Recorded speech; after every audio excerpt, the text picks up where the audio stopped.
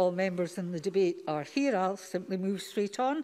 Because the next item of business is a debate on motion 23498 in the name of Joanne Lamont on an inquiry into mental health support for young people in Scotland. Can I ask those members who wish to speak in the debate to press the request to speak buttons now? And I call on Joanne Lamont to speak to and move the motion on behalf of the Public Petitions Committee. Convener, please. Thank you very much, Deputy Presiding Officer.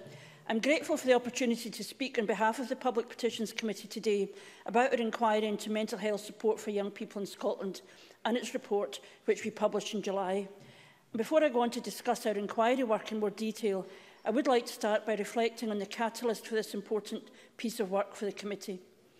In December 2016, a public petition was lodged by Annette Mackenzie, calling for consultation with and consent from a parent or guardian before prescribing medication to treat mental ill health if the patient is under 18 years of age. Ms Mackenzie lodged her petition following the tragic death of her daughter Brittany from an overdose of prescription medication. Annette Mackenzie has shown such courage in highlighting her concerns, and she has done so in circumstances which no parent should ever have to face.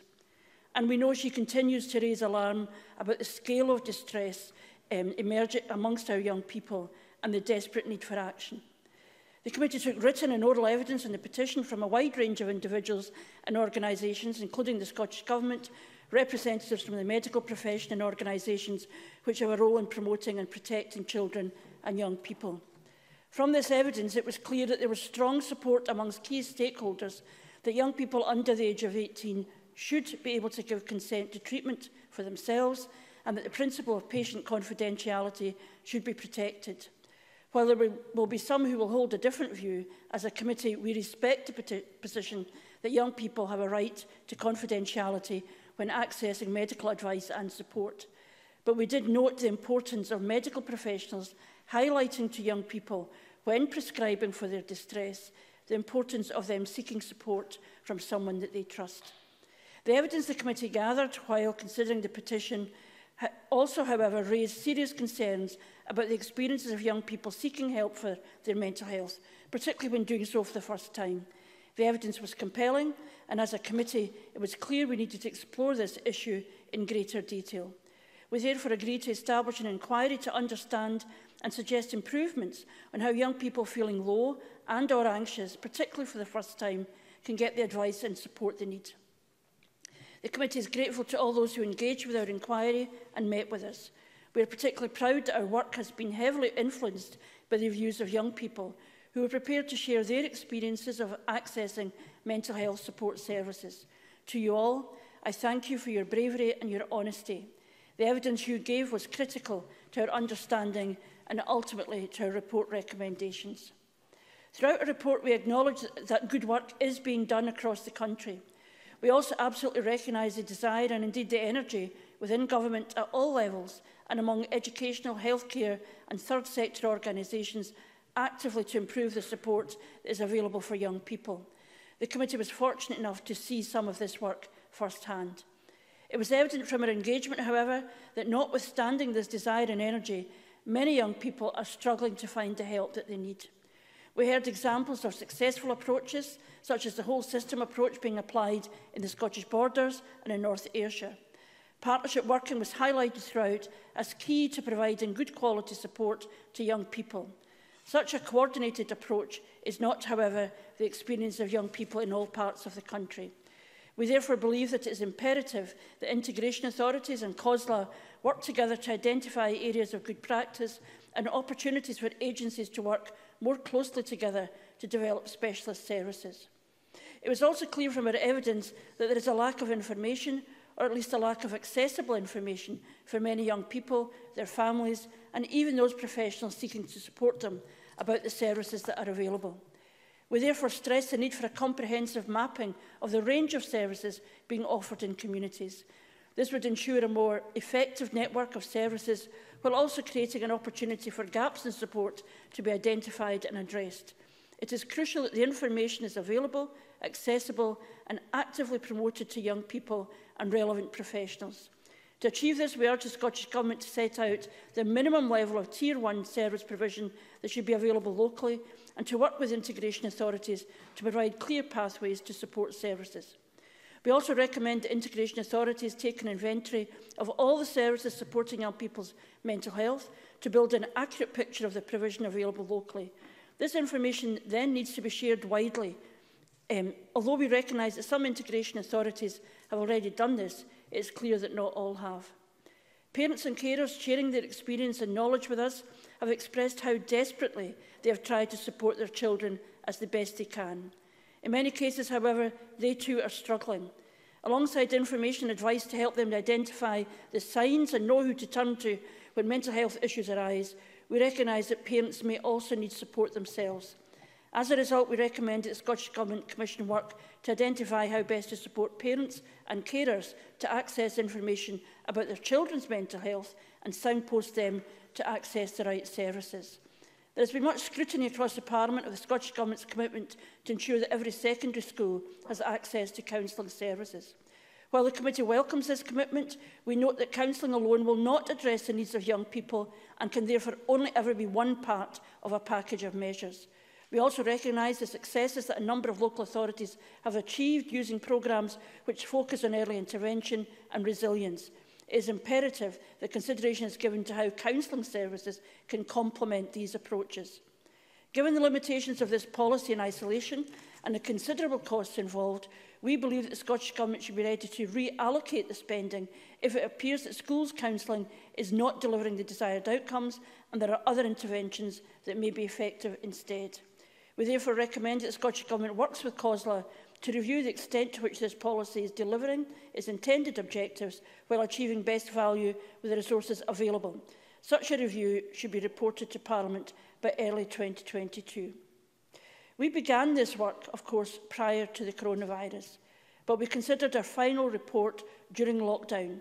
So it was already becoming clear how much the COVID-19 pandemic was having an impact on everyone's lives, none more so than young people. The impact of issues like homeschooling, cancelled exams and training and employment prospects has been clear. The wider impact on mental health remains to be seen. We can only look into the future and dread. We acknowledge that the Scottish Government has allocated additional resources for mental health services. We do not yet know, however, the full consequences of the pandemic. More work will be required in the longer term to monitor, identify and address the significant challenges facing young people. We also highlight that a clear role exists for all employers in Scotland. While many employers recognise their duty of care to their employees, there is more to do to ensure that good practice is shared among all employers. We therefore advocate that employers ensure there is suitable mental health training for members of staff with line management and/or human resources responsibilities. Another key theme in our report is the need properly to equip those who are working with children and young people with skills and knowledge so they can identify and support children who are struggling. We also firmly believe that a young person should be able to choose in whom they wish to confide. Whether a teacher or member of school staff, a GP or youth worker, there should be training available to ensure that people in these roles can support young people. As a consequence, we recommend that the Scottish Government work with relevant partners to develop an online mental health first aid training course for all people who work with children and young people. Although the committee does not consider that this training should be mandatory, it suggests that the Scottish Government takes steps to ensure this course is easily accessible to all those who want it. Given the amount of time that the children and young people spend in school, we recognise that for many young people, a teacher would be their chosen trusted adult.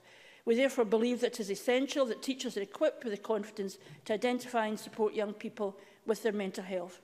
To achieve this, we recommend that Education Scotland ensures that mental health first aid training is included in initial teacher education by the start of academic year 21-22. We also recommend that regional improvement collaboratives identify the availability of continuing professional development for teachers in relation to supporting young people's mental health. The committee would like again to acknowledge the hard work of all those supporting young people and seeking to improve the services that they can access. The people that we met were passionate about helping young people and eager that they and the young people they are working with have the support they require. I would also like to thank all committee members, past and present, the clerks, and others for their work throughout the inquiry and during the consideration of our report. And finally, to Annette Mackenzie, while I recognise that she has not got the change she asked for, she has prompted a really important conversation and consideration in Parliament about the support available to young people for their mental health. which I hope she will see during our debate today. I move the motion in my name. Thank you very much, Ms Lamont. I now call on Claire Hawkey to open to the Scottish Government. Minister, please. Thank you, Presiding Officer, and thank you to the Public Petitions Committee for looking into this important issue, and I'm pleased to respond on behalf of the Scottish Government. The issues that the Public Petitions Committee have raised are critical.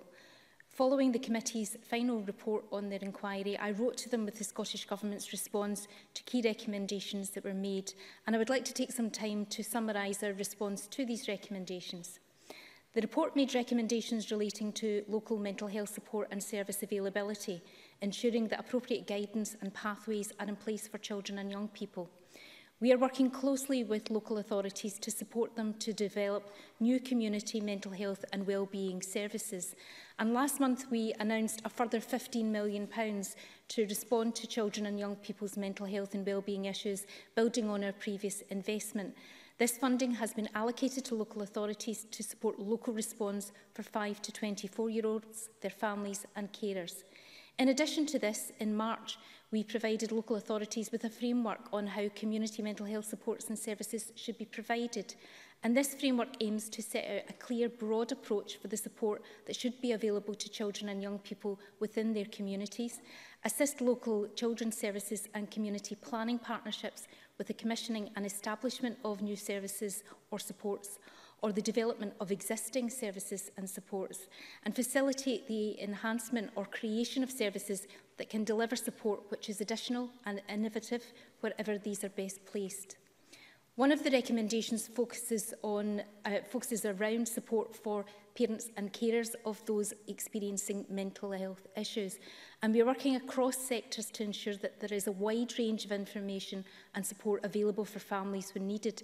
For example, through our Parent Club website, which offers guidance on children's mental health, and Solihull, the online parenting support, can also be accessed through that. We are investing £240,000 in Solihull Online to provide additional support during pandemic restrictions and into the next phase of recovering from and exiting restrictions. Increasing public awareness was also raised by the committee. As members will know, Clear Your Head is a national campaign that was launched on the 21st of April to help support people cope during pandemic. The campaign and associated website highlights the practical things that people can do to help them feel better and to cope with the restrictions during the pandemic, and this includes young people. But specifically for young people, we have worked with Young Scot to develop I Feel, a resource encouraging young people to look after their emotional well-being alongside providing key advice and signposting. On the committee's recommendation regarding support and employment, we've committed to delivering the Young Person's Guarantee so that every person aged between 16 and 24 will have the opportunity to study, take up an apprenticeship, job or work experience, or to participate in formal volunteering. And we've also committed to working with employer groups and trade unions to promote mentally healthy workplaces. The report recommended further work to review the provision of school counsellors, and we're on course to invest over £60 million so that every high school has access to counselling. As part of the joint agreement with COSLA and local authorities in this commitment, the Scottish Government has agreed a reporting form to understand progress and measure outcomes for those who access a counsellor via their secondary school. And lastly, the committee recommended that online mental health first aid training for people working with children and young people is developed. And I'm pleased to say we're developing an online open access professional learning resource in mental health and wellbeing for all school staff across primary and secondary education in Scotland. And it's expected that this training will be available by spring 2021. And this is in addition to previous mental health first aid training and the Mental Health in Schools working group resources to support mental wellbeing, which has been available since June 2020. With a focus on the COVID-19 pandemic, on October the 8th, I set out the Government's response to the mental health challenges of COVID-19 through our new transition and recovery plan. And in this we laid out a range of actions to respond to the needs of our young citizens, including emotional well-being, support available in education settings and pathways into specialist mental health services. Alongside this plan, we've put in place additional support measures further to those I've already mentioned, such as enhanced digital resources on mental health and wellbeing, and the expansion of the Distress Brief Intervention Programme, which supports people presenting to frontline services in distress and is now available nationally to those above the age of 16. In particular, on the 6th of November, we announced £1.32 million of additional funding to support students with the mental health impacts of the pandemic, and I extend my thanks to the students of Scotland who have dealt with substantial challenges over the last 3 months.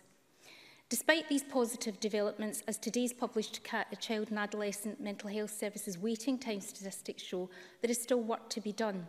It is encouraging to see more children and young people starting their mental health treatment sooner, but as demand increases and continues to increase, we know that some people are still having to wait too long for treatment, and we recognise that long waits are unacceptable and remain committed to meet the standard that 90% of patients are seen within 18 weeks. A number of boards have focused on those children and young people who have been waiting the longest, and this concerted effort to address backlogs have pushed down the proportion being seen who have been waiting for less than 18 weeks. Notably, NHS Greater Glasgow and Clyde has more than doubled its capacity to see new patients over this time and reduced the CAMHS waiting list by over 1,000 since the end of March 2020. Several further boards, including NHS Grampian and NHS Tayside, also made significant progress meeting demand for CAMHS and are now in a good position to meet the standard in future.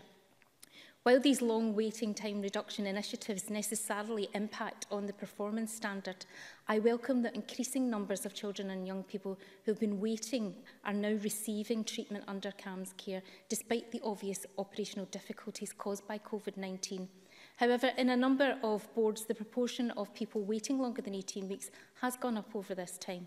And that's why Scottish Government is directing enhanced improvement support to these boards not on track to meet the standard. In our Transition and Recovery Plan published on October the 8th, we set out a number of actions to progress improvement on access to CAMHS, including the implementation of our CAMHS service specification and a tailored support programme for NHS boards to improve their waiting times performance and address unacceptably long waits. And we will work with mental health leads in these boards to develop and implement recovery plans by the end of March 2021. Despite the constraints caused by the pandemic, health boards have responded creatively and many have made significant progress. And we've been working closely with all boards to plan the recovery of CAMHS across Scotland and to help individual NHS boards respond effectively to the anticipated increase in demand in the months ahead. Members will also be aware that on the 24th of October, annual suicide statistics for Scotland were published. We continue to prioritise our work on suicide prevention through our Suicide Prevention Action Plan and the National Suicide Prevention Leadership Group. Every one of these lives lost was a tragedy, and my heartfelt sympathies go to those who have been bereaved by suicide. Presiding Officer, I would also like to recognise the efforts of our mental health workforce through this pandemic. Mental health workers have worked tirelessly throughout supporting children, young people and families, and without these workers there would be many more people not receiving the support that they require. Thank you for everything that you do to ensure mental health is seen as a top priority across Scotland. The adversities faced through COVID-19 have shone a critical light on the importance of good mental health. Whilst it has been a very difficult time for everyone, I'm grateful that mental health is now being spoken about far more openly and is at the forefront of everyone's mind, exactly where it should be. Thank you. I had a little time in hand and I still have some, so I'll say to our opening speakers if you were slightly over, because the Minister did, that's okay by me, but don't over-egg it, that's the only thing. I call on Brian Whittle to open the Conservatives. Mr Whittle, please. As if I would, Deputy Presiding Officer. Can I start by declaring that I have a daughter who is head of guidance in a secondary school? I'm glad to have the opportunity to open this debate on behalf of the Scottish Conservatives because, Deputy Presiding Officer, my time in this place is done. One of the biggest things that will go with me as a memory is the first time that Annette Mackenzie appeared in front of the Petitions Committee with an incredible bravery and a quiet dignity, spoke about the tragic death of her 16-year-old daughter. Now, I remember her being terrified to just be sitting in front of parliamentarians and the cameras, but she was driven out of a sense of need, a need to try and prevent what happened to her ever happening again. And as the convener has said, Miss Mackenzie's daughter presented at her GP surgery with anxiety symptoms, was prescribed medication, a full month's worth, and died having taken an overdose of that prescription medicine. Now, her simple ask was that a parent or a guardian should know of such a diagnosis and prescription. In her words, she said if she had known, she would have been able to ensure that her daughter took the prescription medication in the doses required. Now, under the Age of Legal Capacity Scotland Act 1991, a person under the age of 16 has the legal capacity to consent to any medical procedure or treatment where, in the opinion of a qualified medical practitioner, they understand the nature and possible consequences of the procedure or treatment. Now, that got me thinking about the capacity of a young person, or anyone for that matter, presenting at a GP with poor mental health and their potential capacity to make rational decisions. Now, I've got to say, as the convener will tell you, I've pushed this point throughout the inquiry. Surely the very nature of poor mental health must bring this into question. And I've got to say, I can't accept the blanket answer of the patient-doctor confidentiality. That is a cop-out to me. And I'm asking the question, have we got the balance wrong? I say that we have, and I think the medical profession must take. Of course. Stuart Stevenson. While I understand exactly what the member is saying, and I don't rebut it, will he also accept that being in mental ill health does not prevent one from being able to take a positive engagement with what happens to them? Brian Whittle. I thank Mr Stevenson for that intervention. What I was going to come on to say actually was it's a complicated issue and it's not straightforward, and I'm not suggesting I have an answer. What I want to see out the back of this inquiry is the medical profession to take another look at this, to see whether we can change the way in which or massage the way in which this legislation was first brought in to try and help people like Annette Mackenzie. I think this debate is related directly to the Health and Sport Committee's debate last week, where we debated the medicine inquiry. And I said in that debate that I thought there was an overprescription of drugs to tackle anxiety, more often than not because the medical practitioners' limited treatment options, their lack of the appropriate time to spend with a patient and make a full assessment of need. That in turn should be linked, in my opinion, to other inquiries such as the social prescribing inquiry that was done by the Health and Sport Committee. Because I have to say, I don't think the current plan was working particularly well. The subsequent inquiry into children's mental health support gathered a worrying level of evidence highlighting serious concerns about the experiences of young people seeking help for their mental health. Now, we do know how much CAMHS was under pressure prior to the COVID crisis, with thousands of children waiting more than 18 weeks, the 18 weeks waiting time target set by the government. Over a third of cases, according to the latest figures from Public Health Scotland. There are now more than 1,000 children and young people who have waited more than a year for mental health treatment. Yet we know that early intervention is the key. During COVID, referrals for young people have dropped by more than half at a time when we know that mental health issues are rising steeply. Now, that should set alarm bells ringing. Recently released statistics show a sharp increase in suicides in the year prior to COVID, and we have the continuing rising numbers of drug-related deaths, which is 3 times the rate of the rest of the UK, which is often associated with childhood trauma. Presiding Officer, we should all be concerned about what is coming when this year's figures are announced, and I would like to see the Scottish Government have a plan now to look at what is coming.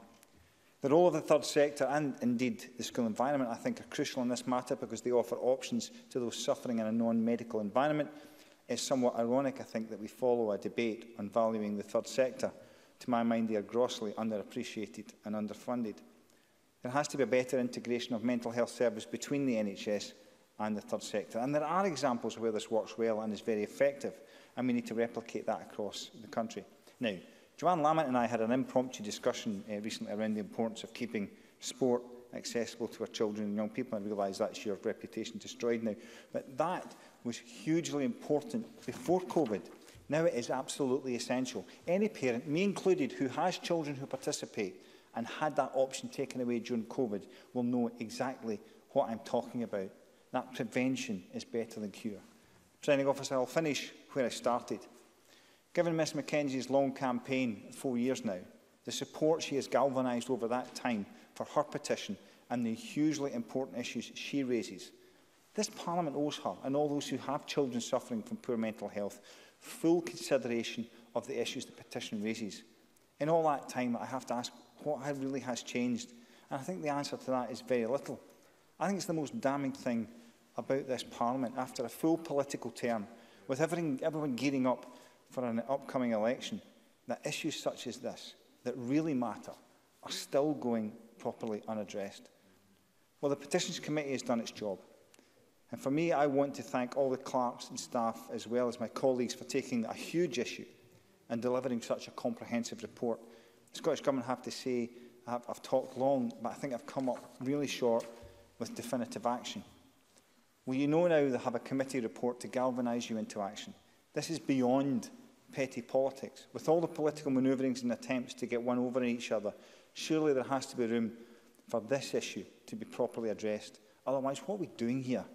So I urge the Scottish Government to take a breath, take stock of the Petitions Committee's report and work across this chamber to develop a strategy and a plan to support our children and young people into good mental health. Now more than ever, in these times, it is crucial. Deputy Presiding Officer. Thank you very much, Mr Whittle. And I call on Mary Fee to open for Labour. Ms Fee, please. Thank you, Presiding Officer. On behalf of Scottish Labour, I welcome the committee's report. And we agree that mental health provision for young people in Scotland is complex and fragmented. And it is for these reasons that I welcome the conclusions and the recommendations that have been offered by the Public Petitions Committee. And before I progress, Presiding Officer, I want to thank the many organisations and young people who voiced their concerns and spoke of their experiences around mental health services for young people. And I also want to thank Annette Mackenzie for lodging the petition that led to the inquiry.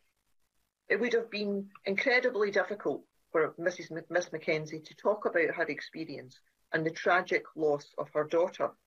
And as other speakers have done in their opening remarks, can I too praise Annette Mackenzie for the incredible strength and commitment she has shown in raising what would have been an extremely personal but extremely important issue, which has led to us debating this today. Can I also thank the committee members and clerks for their work in recent months to produce this report. And Presiding Officer, any investment in mental health services for children and young people is welcome. However, it's crucial that the investment is adequate, and that is something we have not seen by this government. And I know that the government has invested in mental health services across the population in recent months since this report has been published. And the committee has welcomed the additional funding in response to the pandemic, yet it rightly pointed out that calls for the expansion of these services existed before the COVID-19 public health emergency. And the pandemic has exposed further the mental health crisis that existed before.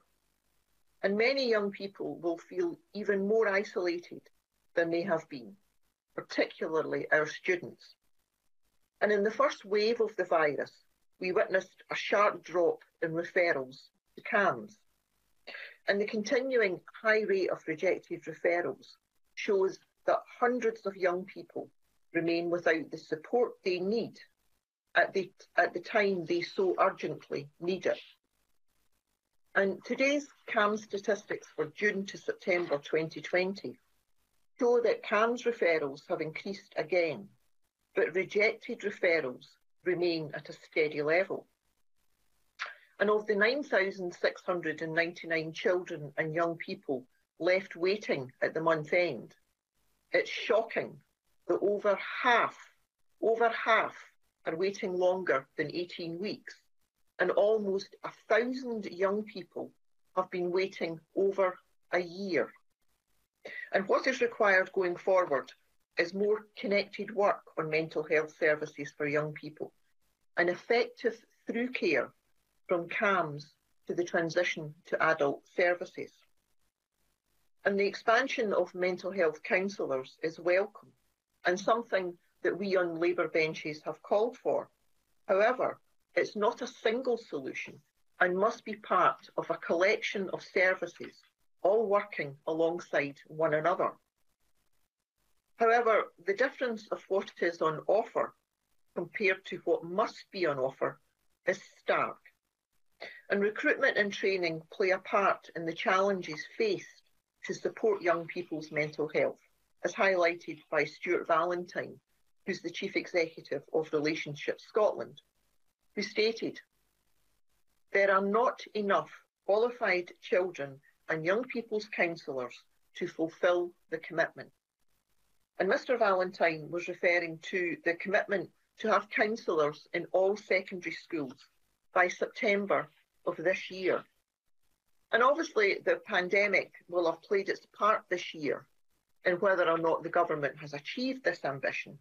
However, I would be grateful for the Minister for Mental Health if she could update the Chamber how successful meeting this deadline has been. And Presiding Officer, schools have a strong part to play in supporting the mental health of young people. And further tools at our disposal are mental health first aid training for all school staff and senior pupils. And a key aspect of this training must be to identify and signpost services. And a crucial theme of the committee's report was the lack of signposting and knowing where to seek further support. And an issue raised by parents and carers to the community. Parents and carers need support to be able to support young people. And one parent in the digital consultation said, "If there was common knowledge and education available for parents, then I feel we as parents could help more and make a start on the healing process." And Presiding Officer, the inquiry stemmed from the petition that raised concerns of medication prescribed to young people. In certain cases, medication has a role to play in the poor mental health of anyone at any given time. But medication should only be the start of the recovery, rarely a long-term solution, and it should be given alongside other services.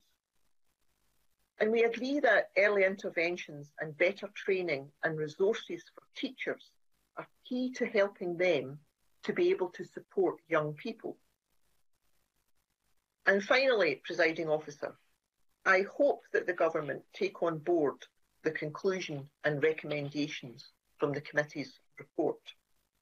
And it is important more than ever before that mental health services are properly funded and properly signposted. And schools are an important part in the mix of mental health support and through care to adult services. But they cannot be the cliff face that many young people face and have faced in the past. This pandemic has worsened mental health across the population, and we cannot leave a generation of young people behind as we rebuild. Thank you. Thank you. And I call Beatrice Wishart. Thank you, Presiding Officer. Mental health is a subject that should be a permanent fixture for debate in this chamber because, as Scottish Liberal Democrats pointed out in our opposition debate a year ago, there is a mental health crisis in Scotland. So I am grateful to the Public Petitions Committee for producing this report, and I am grateful to the petitioner, Annette Mackenzie, and pay tribute to her for putting forward the petition that inspired this body of work in 2016. This latest report adds to the mountain of evidence that already exists to show that Scotland has its work cut out to put together an effective system capable of looking after the mental health and well-being of children and young people.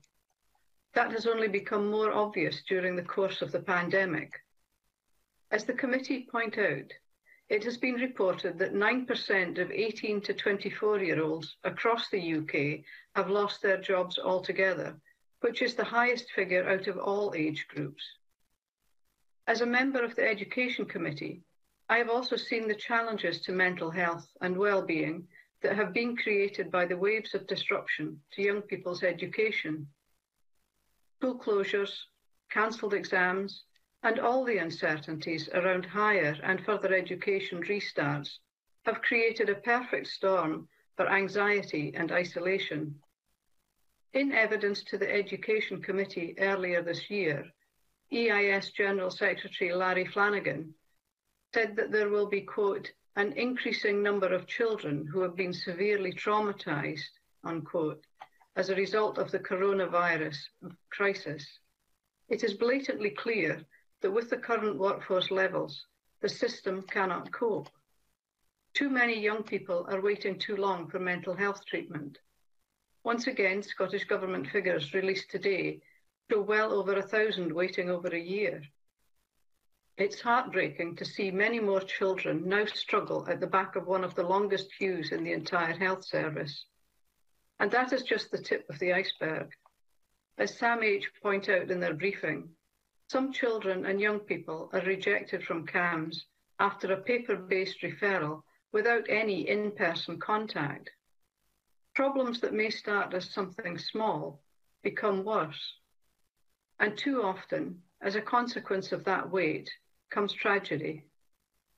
These waiting times are not just numbers that don't add up. They are evidence of individuals who have reached out only to find that the support they need just isn't there. For someone who is at their most vulnerable, that realisation must be crushing. Presiding Officer, I want to use my remaining time to speak about an issue that has also had the attention of the Education Committee in recent months: school counsellors.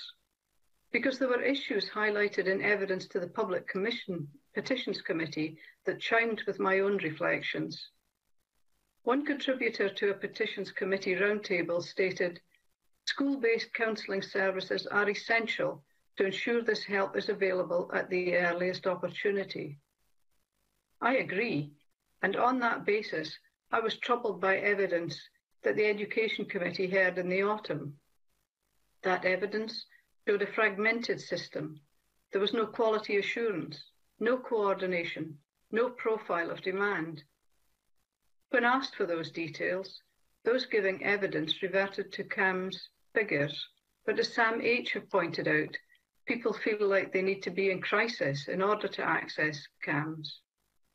There are large numbers of people who need support, but don't fall into that category. If the Scottish Government doesn't take immediate and material action, that's only going to get worse. It requires more boots on the ground and a coherent and accountable system in place to back them up. That means building the workforce and making sure those who work in the frontline roles, like teaching, are given the training they need to process and understand the issues children and young people are facing. SAMH research found that 66% of teachers feel like they haven't had enough mental health training to do their job properly. Worryingly, that is more likely to be the case for those who have qualified in the last 5 years. They have called for the Scottish Government and Education Scotland to take measures to protect time for training in mental health for all school staff. The Scottish Mental Health First Aid Programme has paused its face-to-face training because of the pandemic. Since May, Scottish Liberal Democrats have called on the Scottish Government to restart that work. Because by failing to provide these basic interventions, we make everything so much worse. Too often, government spending focuses money on reactionary policies that only try to fix problems when they have already reached this point. On that basis, I support the committee's findings today. Thank you very much. And we now move to the open debate, and I call David Torrance to be followed by Tom Mason. Thank you, Presiding Officer. I would like to offer my thanks to Clarks and Spice, as well as my fellow committee members, for their hard work in contributing to inquiry into mental health support for young people in Scotland report. I'd also like to give thanks to everyone who contributed to this inquiry by giving evidence, both written and oral, to committee. We are fortunate to hear from a wide range of charities and stakeholders, including Penumbra, Scottish Association for Mental Health, Children in Scotland, representatives from the medical profession and many other organisations. Importantly, we also heard from individuals about their own personal experiences of the support they received for their mental health. I'd like to thank them for sharing their stories with us. As others have, I'd like to begin by noting my thanks and appreciation to Annette Mackenzie. In December 2016, Ms Mackenzie lodged a public petition calling for a consultation with and a consent from a parent or guardian before prescribing medication to treat mental ill health if a patient is under 18 years of age. Ms Mackenzie lodged a petition following the tragic death of her daughter, Brittany, from an overdose of prescription medication. I am grateful to Ms Mackenzie for her courage in highlighting these concerns to committee, which has brought us to where we are today. Mental health influences how we think and feel about ourselves and others, and how we interpret events. It affects our capacity to learn, to communicate and to form, sustain and end relationships. It also influences our ability to cope with change, transitions and life events. Good mental health allows children and young people to develop the resilience to cope with whatever life throws at them and grow into well-rounded, healthy adults. The central purpose of the Child and Adolescent Mental Health Services is to develop and deliver services for those children and young people, their parents and carers who are experiencing the most serious mental health problems. We also have an important role in supporting the mental health capability of a wider network of children's services. Delivery of good quality CAMHS is vital and relies upon adequate numbers of well-trained staff being recruited and retrained across NHS Scotland. Over the last decade, we have seen the number of people working in child and adolescent mental health services increase by over 50%. An investment of £58 million over 4 years is helping boards improve access to CAMHS and psychological therapies through workforce development, recruitment and retention and service improvement support. Timely access to healthcare is a key measure of quality that applies equally in respect to access to mental health services. We know that early action is more likely to result in full recovery, and in the case of children and young people, we will also minimise the impact that aspects of their development, such as their education, so improving their wider social development outcomes. Figures show that by the time they're 16, 3 children in every classroom will have experienced a mental health problem, and a worrying 74% of young people do not know what mental health information, support and services are available in their local area.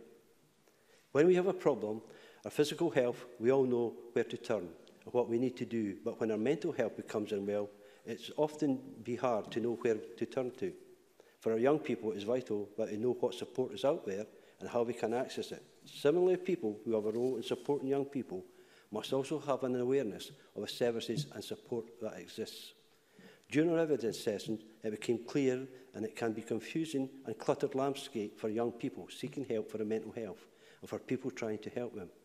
Whilst the range of services available to support young people seeking help for their mental health in the public, private and first sector, we must continue to improve upon how we distribute not only a message but information about the avenues for support available for young people, their families and friends, as well as their professionals supporting them.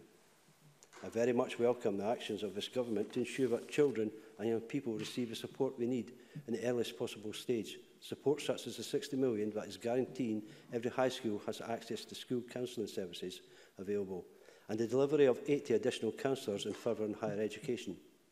During the committee's engagement events with young people, several of them highlighted how helpful it was to have access to a counsellor or mental health professional in their school.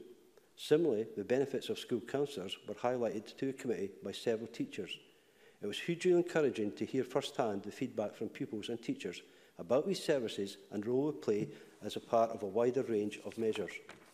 The establishment of a mental health in schools working group is also a welcome step forward in the government's ongoing commitment to supporting positive mental health in children and young people in school, and whose remit includes supporting the development of professional learning resources for all school staff, which will provide essential learning required to support children and young people's mental health and well-being. It is accepted that mental health support for young people was a challenging area for public policy, even before the considerable impact of COVID-19. It has therefore never been more important for young people to be aware of their mental health and the steps they can take to protect it and the services that are available for those who need it. It has been expected that school closures, cancelled exams and general uncertainty regarding the future are likely to lead to an increased anxiety in young people, on top of what is often already a stressful time in a young person's life. Given the scale of impact of the COVID-19 pandemic, good practice must exist across all local levels, and focus must be given to intervention and prevention. The Scottish Government's 10-year mental health strategy set out a commitment to create a Scotland where all stigma and discrimination related to mental health is challenged, and our collective understanding of how to prevent and treat mental health problems is increased. A nation where mental health care is personally centred and recognised the life-changing benefits of fast, effective treatment, and a Scotland where we can act on the knowledge that failing to recognise, prioritise and treat mental health problems costs not only our economy but harms individuals and communities. We have certainly made progress with the 2019 annual report, showing that of all 29 recommendations of audit of rejected referrals to CAMHS and the development of 19 of the 40 actions of mental health strategy. In conclusion, Presiding Officer, mental health is an integral part of public health, and it is important as physical health to overall well-being of individuals, communities and societies. The events of recent months have shown just how important it is our children and young people have the emotion resilience to adapt to social pressures, challenges and changes in circumstances. I welcome the recommendations of the report, response from the Scottish Government, and look forward to the progress of our mental health strategy as we continue to advance the development of services and information to ensure that no child or young person is left behind. Thank you. I now call Tom Mason to be followed by Pauline McNeill. Thank you, Deputy Presiding Officer. This report this debate and the report that underpins it comes as a vital inflection point as we look at ways to improve access to mental health care for young people. I joined the committee at the end of its work on this report, which may have been helpful as it provided a fresh look at some of the issues. The latest data suggests that there have been decreases in children and young people starting treatment, nearly 40% not being seen within an 18-week target. Some of the longest mental health waiting times on record and an extensive backlog of cases to be taken forward. So that is the backdrop, and we have to consider when looking to improve the care provided to these young people. These declines are during extraordinary circumstances, of course. I do not doubt the will of all involved to make things better. However, the issues with CAMHS waiting times predated the pandemic, so there is need to look beyond the events of this year to understand the changes that are needed going forward. The committee's work has raised a number of issues, particularly challenges in improving early intervention and prevention. This is the key, and the recommendations to set out the minimum levels of service provision in local areas and publishing clear pathways to support young people are vital in ensuring that the available support is at the high enough level to treat all who need it. In her response to the committee, the Minister set out the actions that the Scottish Government is taking to meet these challenges, and in particular referring to £2 million of new funding and the framework for local authorities that was issued in March this year. However, a lot has happened in the intervening period. With that in mind, I wonder if the Minister could set out whether she believes this is sufficient for the problems that have arisen since, and if not, what further support the Scottish Government will put in place to ensure that the commitment to the committee is kept. Yes. Claire Harvey. I thank the member for taking an intervention. Then Mr Mason will be aware that last month we increased funding to local authorities so that they could put in a direct response to the effects of the mental health challenges for children and young people. I mentioned that in my speech. I take it he welcomes that commitment. Tom Mason. Well, thank you for that, and I'm sure people understand that. The committee also identified issues with the provision of school counsellors and whether the current level is sufficient for the performance needed. School counsellors are a vital part of any mental strategy for children, as they can be the first to witness potential problems, long before young persons might discuss issues with a doctor or seek referral to a treatment. I'm conscious that there are many different pressures affecting our young people, including physical welfare, the perception of body image and the dietary problems. We should also recognise that these have become more apparent in recent years and may have developed alongside declining family stability and the growth of social media. And we must recognise the impact that both have had on young persons' well-being. And as such, they should be part of the solution. The committee has asked for the government to work with COSLA to fully review the provision of counsellors. And although the Minister has said she is currently working with COSLA on mental health support, a commitment to reporting to Parliament on this specific issue by early 2022 should be very reassuring. Deputy Presiding Officer, the availability of mental health support to children and young people is vitally important at the best of times. Never mind during a pandemic that has seen focus understandably drawn to other areas. It is my hope that this report and the recommendation it contains will help those in government improve the quality of care for young people, so that if someone is struggling with their mental health, the support is available to them regardless of where or how old they might be. Thank you very much. Thank you. I now call Pauline McNeill to be followed by Sandra White. Thank you, Presiding Officer. Can I begin by thanking Joanne Lamont and the committee for bringing this crucially important debate to the Parliament. Young adults have been especially badly hit during the pandemic with a triple whammy of curtailed education, diminished job prospects and reduced social contact with peers. It's quite heartbreaking in many ways. And young people who've been shielding during the pandemic have an especially tough time as it's impacted on their jobs. For many, it's affected their ability to socialise with people after lockdown. The ONS tells us that young people who reported that their well-being was being affected were much more likely than those over 30 to report that the lockdown was making their mental health worse. That period between the ages of 18 and 24 is a time of especially high risk of experiencing a mental health problem. 3/4 of mental health problems arise before your mid-20s.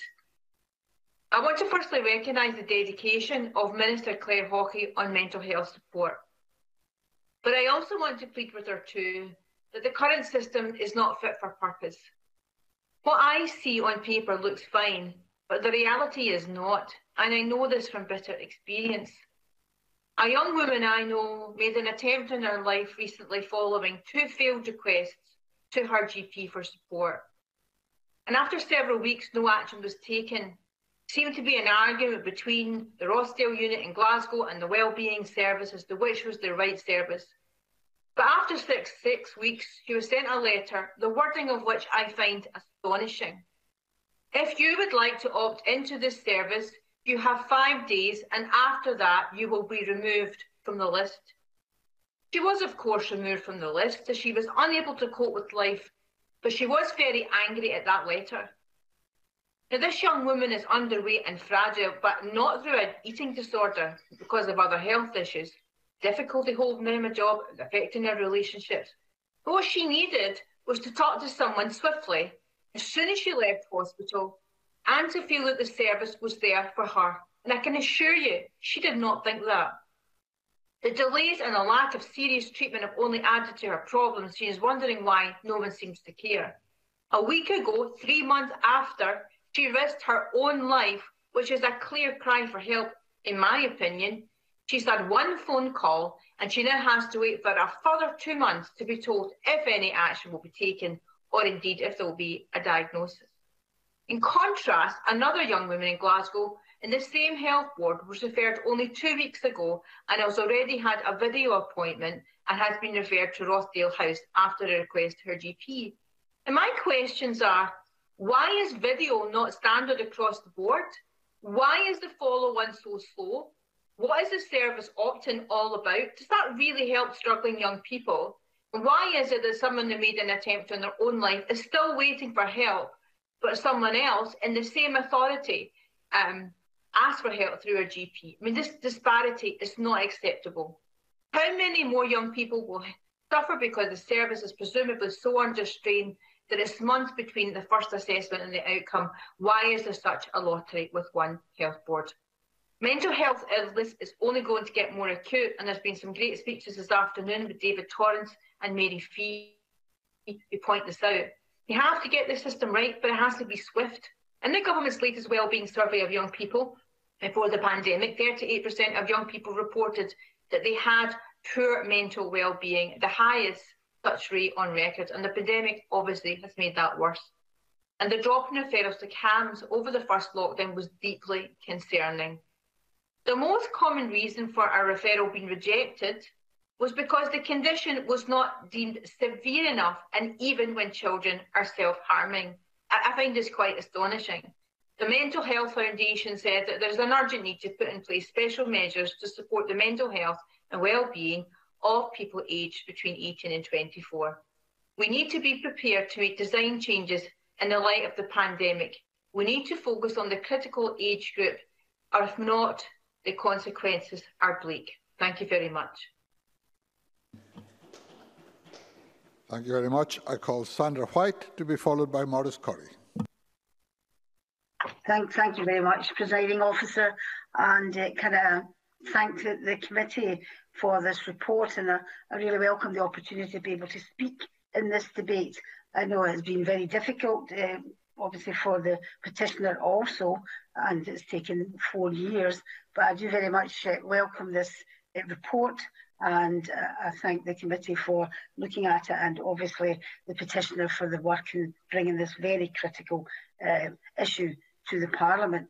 I think everyone has agreed to an extent that, well, they have agreed that good mental health is equally as important as good physical health. And therefore, I believe it's right to both assume and assert that the same access to support and services should be comparative between mental health and physical health. But unfortunately, in some of the contributions we've had today show that it's not always the case, and tragically, in the most extreme cases, young lives are lost. The pandemic, which has already been mentioned, and the effects it's had, it's touched everyone, but none more so than our young people.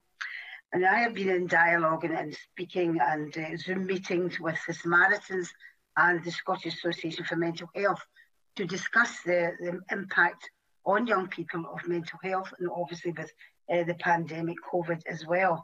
And the particular demographic of my constituency has made me become aware and concerned with students' mental health and how they've coped with the restrictions. Early indication has shown that there has been a real worsening of mental health issues across this younger age group. There is overwhelming evidence that good mental health and well-being contributes to students' ability to effectively participate, grow in confidence, thrive in their studies, but poor mental health can negatively affect students and others' learning and their progress, and ultimately the outcomes.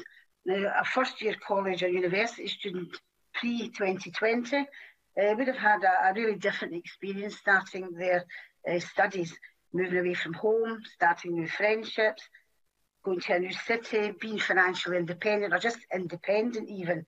And all of this has been taken away because of the pandemic.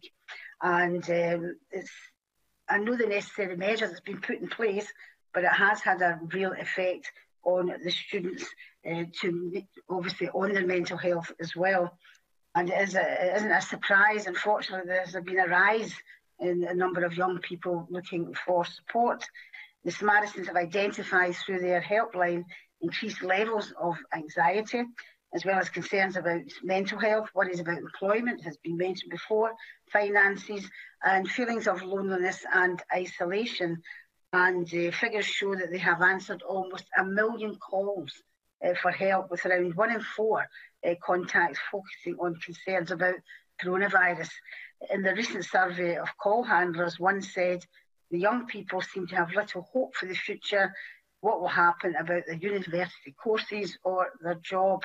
I raised the issue of mental health in the Chamber a few weeks ago, seeking assurances that students will have access to support.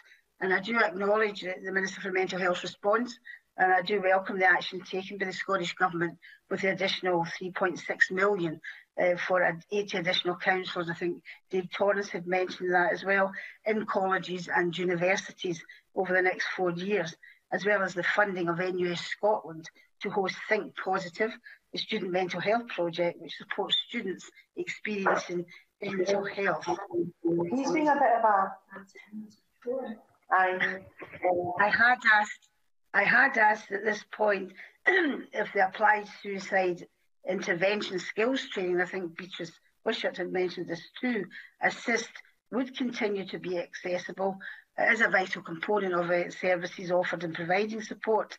The evidence obviously shows it's a very effective training programme that provides people with skills and confidence to intervene in situations. Now, I know the Minister stated at that point, and I believe Beatrice Wishart raised this as well, that it was not being delivered due to the pandemic.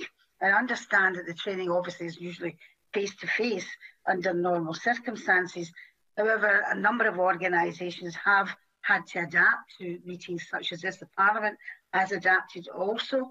And I just wonder if I could ask the Minister for Mental Health if the decision to stop the delivery of assist could be looked at again and perhaps provide the training virtually as we do here in the Parliament and in committees also. I mean, it could provide a really useful and effective way forward, I think, which would bolster our mental health services. Now, I do acknowledge the Scottish Government is taking action, working with professionals, organisations. You see this through the work carried out with the NUS, the Samaritans and SAMH, to name but a few. In fact, I had the opportunity yesterday to attend a meeting with SAMH, and I did discuss today's debate that I would be speaking in it. And I know they have engaged with the committee in the inquiry and have got a number of asks of the Scottish Government. Perhaps the Scottish Government could explore exactly what SAMH has raised with the committee and also raised with myself, and perhaps incorporate into the work already being carried out by the Scottish Government, undertaken by the Scottish Government. Thank you, Presiding Officer. Thank you very much. And I call Maurice Corrie. Maurice Corrie will be the last open debate speaker. Thank you, Deputy Presiding Officer. I too am pleased to take part in this debate today as a member of the Public Petitions Committee, and along with my colleagues I found exploring the impact of mental health on young people in Scotland to be truly eye-opening, and I'm very grateful to Annette Mackenzie for lodging this petition and also for her strong persistence. Also, my thanks go to the clerks of the committee for their hard work too. Through the committee's work, I've had the privilege of listening to many people, and particularly young people around Scotland, who have been amazingly open in sharing their experiences of mental health and what they feel must improve for young people across Scotland. I am sure this report goes some way in highlighting the ways in which the complexities surrounding mental health support can be better addressed without any more delay. Young people can face several pressures, the pressures of schoolwork, exams, family-related issues, bereavement, and the impact of COVID-19 has lifted these burdens to a very dangerous extent. Uncertainties around health, exams, future work opportunities, as well as the potential for bereavement, has heightened feelings of stress and anxiety. But far from being new problems, COVID-19 has served to worsen the ongoing mental health crisis, and that was really plain to see before the pandemic. With a rising number of suicides, increasing waiting times for mental health treatment, and concerning vacancies numbers for psychiatric services for children, the gaps in mental health support are in dire need of fixing. Therefore, the necessity of establishing mental health support pathways that are widely available and easily accessible has never been more pronounced. And the committee noted a clear need for much clearer and much greater emphasis to be placed on early and proactive intervention. Guidance at the... Yes, I will. Give way. I thank Maurice Corrie for taking the intervention. And from the points that he's made there, then I take it that he will be welcoming the establishment of the community wellbeing centres that are being rolled out right across the country by local authorities for 5 to 24-year-olds, which will provide a lot of that very early intervention and lower level therapeutic interventions that he's talking about. Thank you. Mr Corrie, you will get your time back for the intervention. That's very kind of you, Deputy Presiding Officer. I thank the Minister for that intervention, very valuable intervention. I too, yes, I will totally support that. And I have an interest also about veterans, obviously our early service leaders who fall into the higher end of that age group. And yes, I welcome it very much so. Guidance at the point of need would help to target mentally ill health before it escalates and worsens. But hand in hand with the early intervention must be a more coordinated, partnered approach to mental health support provision. A major concern for many young people, often shared by their teachers, pupil support assistants and on occasions GPs, is knowing which way to turn and how best to navigate mental health support services. Each local area differs in the pathways of support available, with varying degrees of signposting, and the committee learned of the benefits recognised by organisations across the private, public and third sector in working together, a prime example of being placed to be in Ayrshire, particularly in my region. This charity works with schools and the local council to build on resilience by encouraging more open dialogue and developing coping strategies for our young people. However, this joined-up approach needs to be more consistently available across the whole of Scotland, and so I certainly agree with the need to build up a network of services furthered by greater information sharing and integration across the local authorities for the sake of being as transparent and easily accessible as possible for young people and their families. And this obviously has been highlighted by the intervention just now of the Minister, to which obviously I agreed on her points. Of course, families, teachers and GPs play a key part in supporting young people through mental health issues, and this is not without its own pressures. For teachers and GPs especially, the limit on their time to spend with young people has caused concern. Indeed, having the time and space to simply listen cannot be underestimated. And moreover, the committee has also recognised the obligation to ensure parents can also receive training and counselling in how best to support their children through mental ill health. And to conclude, Deputy Presiding Officer, young people's mental health and the impact of COVID-19 must be taken seriously. And I hope the Scottish Government will act on these concerns without any further delay. And young people and their families are deserving of the best possible access to support. And for this to happen, we must see a greater focus on coordination and early intervention as exemplified by the process that's being followed. Thank you. Thank you very much. We now move to closing speeches. We have a little time in hand. I'll call Monica Lennon to be followed by Jamie Green. Thank you very much, Presiding Officer. I'd like to begin by expressing my gratitude to the Public Petitions Committee and everyone who contributed to the inquiry and the report. It's been an excellent debate and I welcome the contributions from colleagues right across the chamber. Listening to the convener, Joanne Lamont, in her opening remarks, it was heartening to hear that the committee found evidence of good mental health services across the country and strong examples of partnership working. That's really important. And I think it's also really positive that we are, as a country, speaking much more openly about mental health. That has to be welcome too. However, it's clear from the evidence that there are gaps in support that must be filled. And urgent action is needed to ensure that every child and every young person in Scotland receives the right support when they need it, and support for their parents and carers too. That came across really strongly in the comments from Joanne Lamont and others. Annette Mackenzie has shown great courage in the face of the worst adversity possible. The tragic death of her daughter, Brittany, has clearly made a mark on the committee members and those who have supported Annette and her family. And I think it was right to hear the convener recognise that Annette's petition has been the catalyst for this comprehensive committee inquiry. Presiding Officer, the mental health of young people in Scotland has been a prominent issue in Parliament during my time here. Before COVID, we know that youth campaigners in Scotland described the growing mental health crisis as their generation's epidemic. Long waiting times for mental health treatment are intolerable and urgent action is required to prevent our children and young people falling deeper into mental health crises.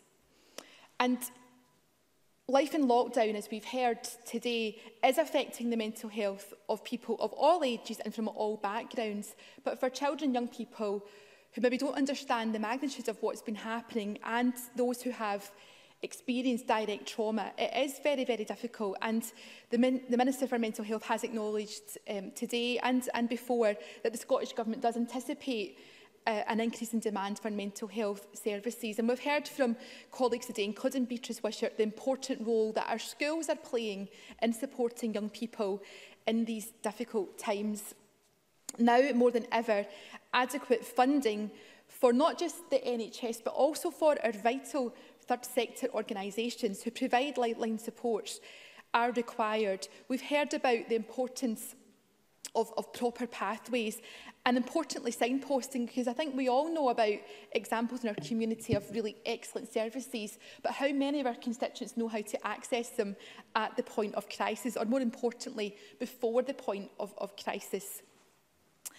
And just as the impact of COVID-19 hasn't just affected businesses, it has hit the voluntary sector hard. Many charities haven't been able to fundraise. But if I just take a moment to join the Minister in paying tribute to the mental health workforce who have had to adapt enormously during the pandemic, and I welcome her commitment to addressing unacceptably long waits for CAMHS, as even figures today have highlighted.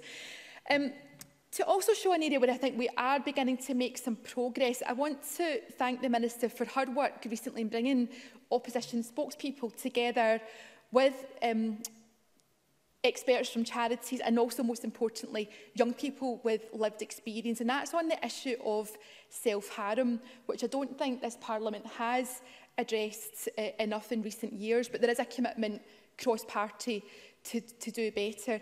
I was shocked to learn that 1 in 6 young people between the ages of 16 and 24 in Scotland have self-harmed at some point in their lives. And we know that prevalence of self-harm also increases with deprivation. People living in the most deprived areas are more than twice as likely to self-harm than people in wealthier areas. And I think these factors are true of mental health generally. Self-harm is mentioned in almost 1 in 4 contacts from under 18-year-olds to the Samaritans helpline service. So I'm grateful to the Minister for bringing people together on this issue. It's clear that in this Parliament there is a lot of passion to get this right for all young people. In terms of some direct commitments, SAMH are asking for each local authority to have a central mental health hub that children and young people are referred to if they need support that is not readily available to them in the community, where they can be quickly assessed by a multidisciplinary team and connected to the support they need without the threat of rejection. I think that's really important. They're also asking for the professionalisation of personal and social education, with mental health education a core part of PSC. And again, I think that's just one example where it shows that it's not just down to one minister to get this right. We need all parts of government working together. To pick up on a local example, Presiding Officer, and the Minister will be familiar with the work of FAMS, Families Affected by Murder and Suicide, Lanarkshire-based charity founded around 7 years ago to support families affected by murder or suicide. They've recently been in touch to say that they are financially vulnerable due to not being able to fundraise, but demand for their services is overwhelming. And they say the cost of FAMS closing to the NHS and emergency services could be thousands of pounds in terms of visits to A&E, GPs and so on, but the cost in human terms would be immeasurable. So we need to act because we can't leave a generation of children and young people behind. I was very struck by words by Annette Mackenzie, whose daughter Brittany has inspired much of today's debate. Annette said that Brittany's beautiful smile hid a world of pain. Her smile could brighten up the darkest of days, just not her own. And as we think about building back better after COVID, we need to build back kinder. So I'll finish with Annette's words, Presiding Officer. She said, reach out to all your friends tonight. Let them know you love them and are glad for them in your life, and you are here for them. Thank you.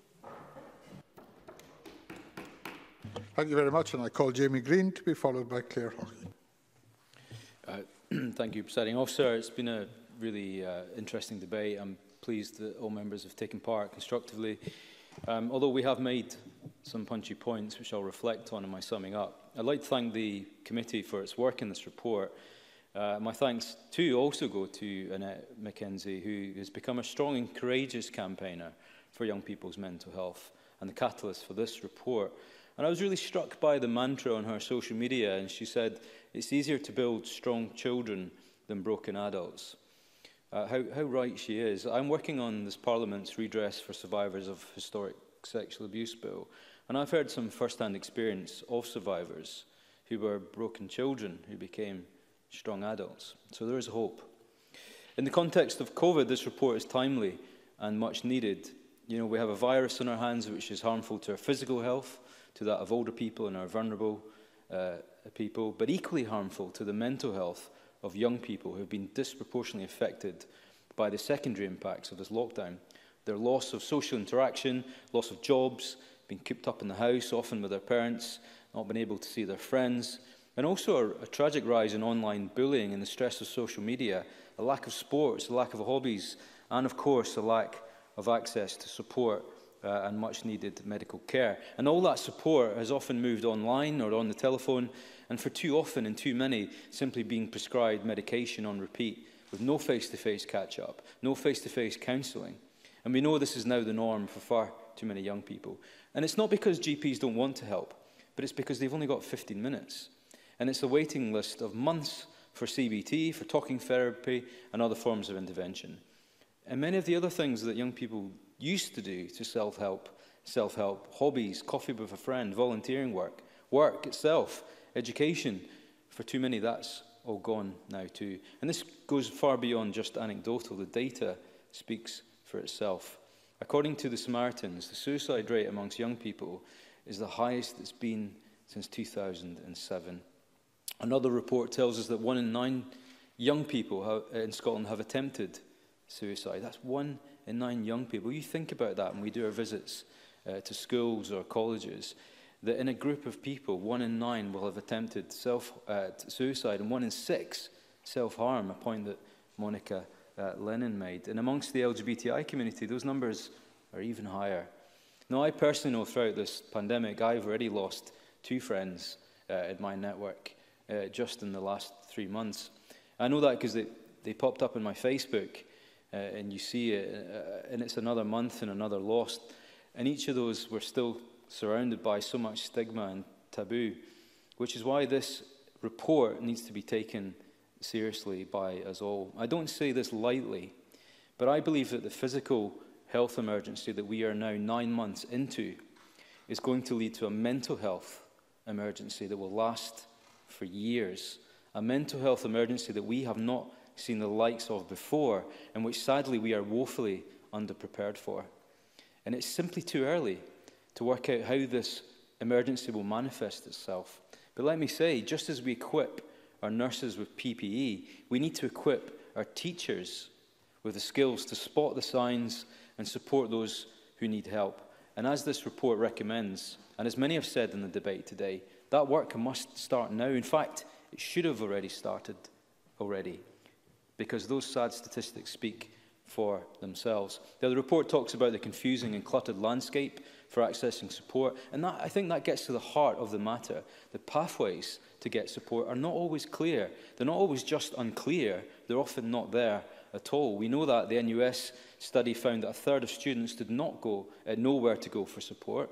And when they do go for support, what happens? They're facing lengthy and unacceptable waits, even just for that first vital assessment, never mind ongoing treatment. And I don't mean weeks, in many cases months, and in some cases over a year just to see somebody. How can that be acceptable to any of us? I know the Minister takes this seriously, but we talk the talk in here about mental health. We talk that it has equity of importance as physical health, but does it really? Would we leave someone with a severe physical disease diagnosed 9 months before they see a consultant? Well, in some cases we do, but there would be outrage in this Parliament over that. So where is the outrage? Where is that same outrage over mental health support? Let this debate serve as a stark warning to us all. It must be the catalyst for a renewed overhaul of our approach to supporting young people's mental health, with a support mechanism and a focus on community-led, bottom-up approaches, mental health first aid training for our teachers, opportunities for teacher professional development. We know school counsellors will play a vital role. We must meet that target of having them in every school. Every school must have access to one. We know there is a workforce crisis within providing mental health support. We know that because the Royal College of Psychiatrists warned us of this. We know that there are huge vacancies in consultancy posts, and we must question ourselves, why is that and what has been done about it? And I hope the Minister will reflect on the recruitment issue in summing up. I'm just in my last moment, but I would like you to address that. Now, I can't, just in closing, take part in this debate without addressing the substance of the petition itself, because it's an important and grave issue. The complex issue of whether parents or guardians should be informed about a mental health diagnosis or the prescription of medication. It is hugely complex. I don't have the answer. I don't have teenage children with depression who are taking medication or who are self-harming, but would I want to know if they'd been prescribed medication? I probably would. And if nothing else, just to ensure consistency of adherence to their treatment plan. But do I also think they have a right to privacy as young adults? Just as I would not interfere in their contraception or sexual health or other personal health issues, well, that too. Because if there is someone vulnerable out there and their GP says so, then the moral question is whether or not their guardians should be informed. However that is dealt with, that is a conundrum yet to be resolved. But what we do know is that we cannot let these young people down a day longer. Every loss of life, every act of self-harm, every day of darkness they face, if we can prevent it, we must. And if we don't, I argue that will be a shameful legacy of our shared time in this Parliament. We can do better. We have to do better. Thank you very much. Claire Hockey, an equally generous 6 minutes. Thank you very much, Presiding Officer, and thank you to the members for this thoughtful and constructive debate, which has addressed many important issues this evening. And again, I thank the committee for their work and for their report. As Minister for Mental Health, I am reassured that there is a clear consensus that the mental health of our young people is of paramount importance, and that we as a country must continue to do more to make sure children and young people have the support that they need. We must work together to ensure that our mental health is cared for and talked about as equally and as openly as our physical health is. And that is as true from perinatal and infant mental health all the way through to the mental health of older people. As I mentioned at the start of this debate, COVID-19 has brought new and significant challenges into everyone's day-to-day life, and it has changed life as we know it and has taken away many of the comforts that we rely on so heavily. The usual things that we might do to improve our mental well-being, such as visiting friends, going to the gym, they've been taken away from us, and alternatives have to be found. This pandemic will undoubtedly have a substantial impact on the mental health and well-being of our population for some time to come. However, we continue to strive to provide the best possible mental health care and support for Scotland's children and young people, including those who support them, particularly their families and carers.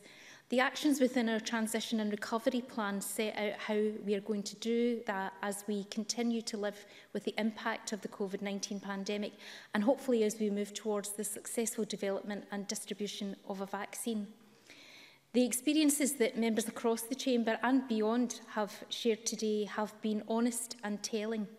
I'm sure that each of us as constituency MSPs and as members of communities have heard personal accounts of the mental health challenges faced by children and young people across Scotland.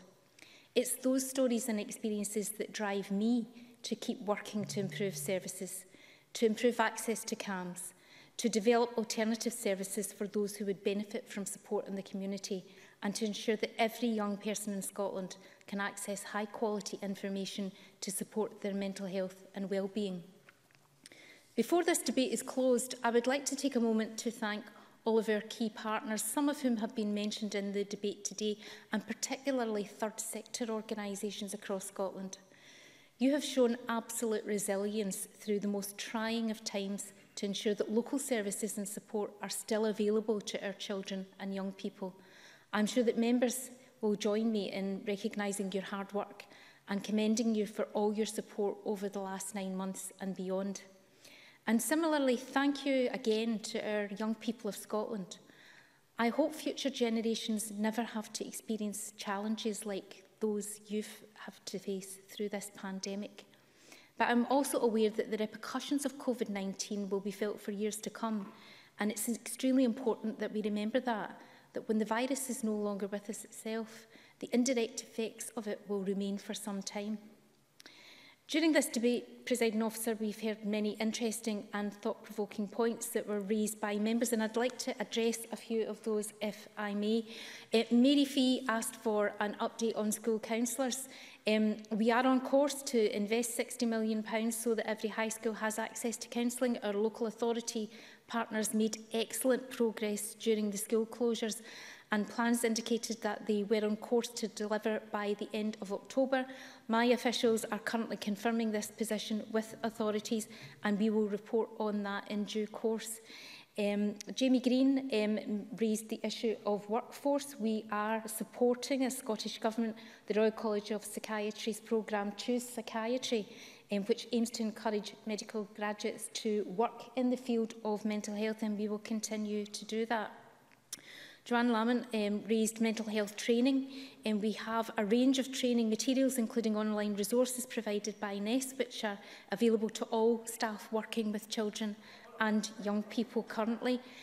Sandra White and Beatrice Wishart raised the issue of ASSIST, and I know I have answered in chamber a question from Sandra White about ASSIST. It is quite complex, and so I am happy to commit to writing to both Sandra White and Beatrice Wishart explaining why that cannot be delivered online currently, and give them a full explanation of that. And Pauline McNeill raised quite concerning issues about constituency cases. She also raised the issue of CAMHS using Near Me, and CAMHS is actually one of the highest mental health users of Near Me. Mental health services right across the country have been using and adapted to using Near Me quite remarkably over recent months. But in the case of CAMHS, sometimes video consultations are not always appropriate for the reasons of digital exclusion, safeguarding and others. However, we will continue to work with our CAMHS colleagues and try to address digital issues where that is appropriate.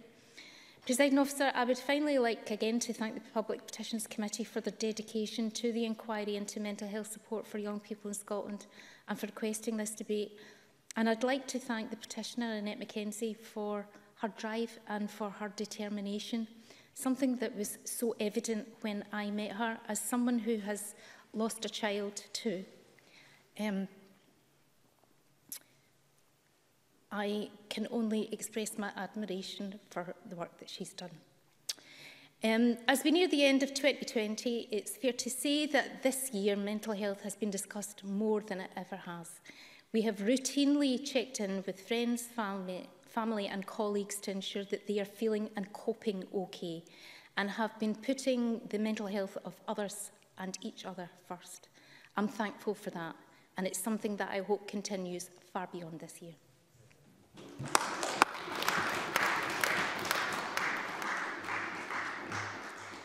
Thank you very much. I now call on Gail Ross to wind up the debate on behalf of the Public Petitions Committee. Gail Ross, you have until 6:25. Thank you, Presiding Officer, and can I also add my thanks to everyone that has been involved in the inquiry and the production of this report, especially our committee clerks. I think it's a strong report with recommendations that have to be taken seriously, but I thank the Minister for her consideration and that of the Scottish Government. I also note that other members have also put on record their thanks to her for listening and engaging cross-party on this issue. I have no doubt that she cares deeply about this subject and will continue to commit herself and her team to the young people of Scotland. Also, thanks to all the speakers in what has been a particularly challenging and sometimes emotional discussion today. I'm glad to hear that everyone agrees with our report's recommendations as well. As the convener said during her opening remarks, and as many other speakers have alluded to as well, we are here because of the courage of Annette Mackenzie. And despite her grief and pain, she has campaigned for change, aiming to help other young people and their families. While the committee recognises the concerns that have been raised about the specific action originally called for in her petition, I really hope that Annette feels proud that this debate is taking place today, in no small part because of what she started with her petition. Now, in relation to that petition, Brian Whittle spoke about the capacity of young people to make decisions about their own treatment, especially given the petitioner's situation, and Jamie Green addressed this issue as well. both agree that there is no easy solution to this, and I think we really struggled with that as a committee as well. And many members who have spoken highlight the need for better access to mental health support, especially, or more importantly, at the point that young people need it the most. But we know that sometimes starting a conversation about mental health is not easy, and we need to try and change that. And as we recognise in our report, the impact of COVID-19 and how it's likely to impact on mental well-being will without question lead to an increase in demand for mental health services over and above what we've already seen. And a few speakers, Mary Fee, Brian Whittle, Tom Mason, Maurice Corey, Monica Lennon, amongst others, all spoke about the need for joined up services and a more streamlined approach. And I think as a committee, we agreed with that as well. Presiding Officer, to inform our report, we undertook extensive external engagement, and we really are grateful to all of those who met with us. The experience of the young people, their families and friends, the professionals who are doing all that they can to support them was absolutely critical to our understanding of how young people are currently able to access support for their mental health. And as many people said, the committee is particularly grateful to the young people who took the time to meet with us and share their sometimes painful experiences. Their voices have been central to the shaping of our report and, by extension, this debate, which is to improve the support available, increase access to it, and to tackle the stigma of mental health. Now, Monica Lennon spoke about stigma in her speech and how we really need to get through that in order to give people the support they need. And she's absolutely correct. We have come far, but we still have a long way to go. We want to empower young people so that they can have more awareness and ultimately more agency with their own mental health. Around this time last year, I, along with my then committee member Brian Whittle, had the privilege of meeting a group of young people in Parliament, and they were really honest and frank about their experiences and the support that they had received from teachers, school staff, but also from third sector organisations working with the schools. And I know that a number of members have said how important it is that we had the debate beforehand as well about the importance of the third sector. But what I was struck by was how important it is, and they told us this, about the access to the right support at the right time. And also the importance of knowing how to express yourself and to make yourself understood so that you can ask for help more effectively. Presiding Officer, as a committee, we have seen firsthand the good intentions and the commitment of all those in healthcare and educational settings, of those in third sector organisations and those in national and local government to support people with their mental health. But our evidence shows that where things are working well, this could be shared more widely, and that those working with young people could be equipped with better resources and training, and that discussions about mental health and possible avenues for support need to be more open and accessible. But we did recognise that although much is being done, it's often not enough. Now, we heard about early intervention programmes such as Let's Introduce Anxiety Management in NHS Greater Glasgow and Clyde, but its success depends on being used at the earliest stages of anxiety. So it is concerning that in many areas there is a waiting list for this programme, and in Highland region, challenges with recruitment result in similar situations, with long waiting lists and young people struggling to be heard.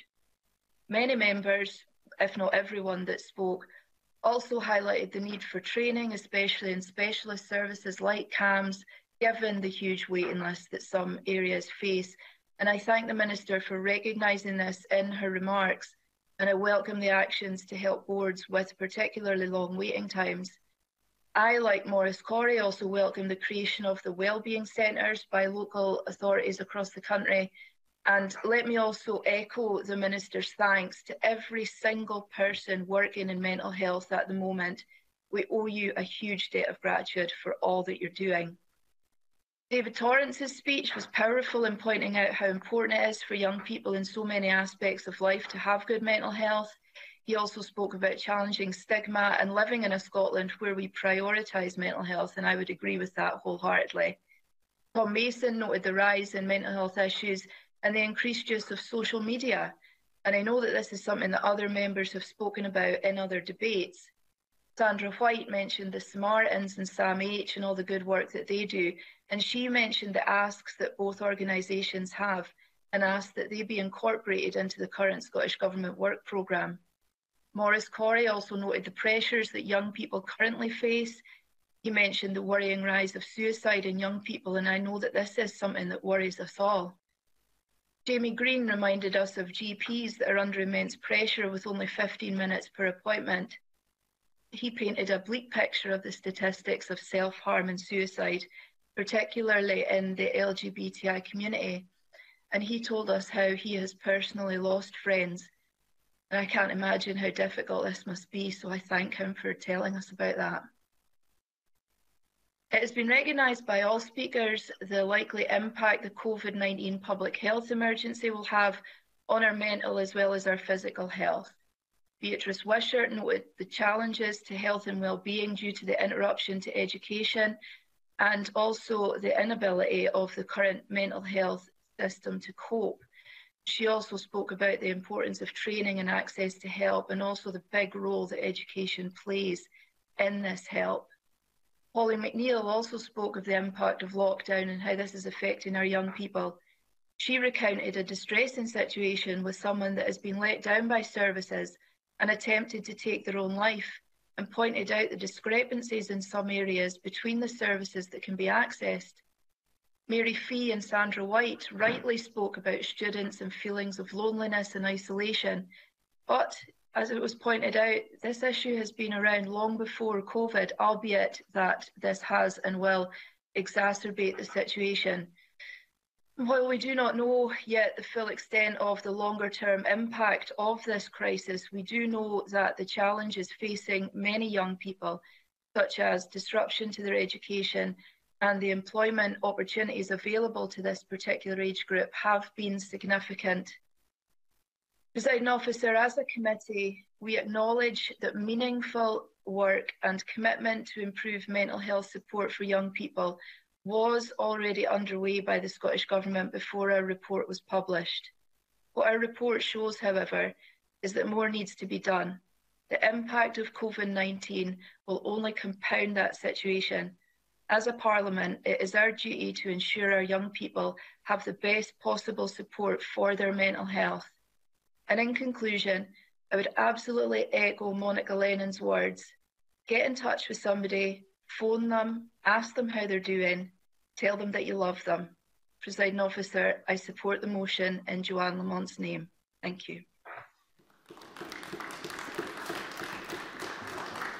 Thank you very much, Ms Ross. That concludes the debate on an inquiry into mental health support for young people in Scotland in the name of the Public Petitions Committee.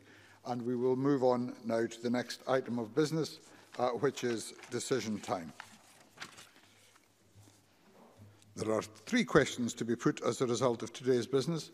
The first question is that Amendment 23408.1 in the name of Rachel Hamilton, which seeks to amend Motion 23408 in the name of Ruth Maguire on valuing the third sector, be agreed.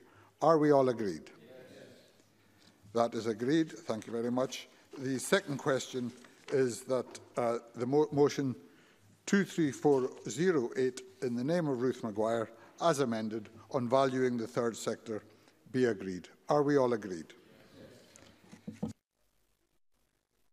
The third question is that the motion 23498 in the name of Joanne Lamont on an inquiry into mental health support for young people in Scotland be agreed.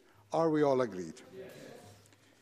We are agreed. Thank you very much. That concludes decision time. We will move on in a moment to the next item of business. And can I remind members to leave the chamber, when leaving the chamber, to observe the social distancing requirements that are in place. Thank you very much.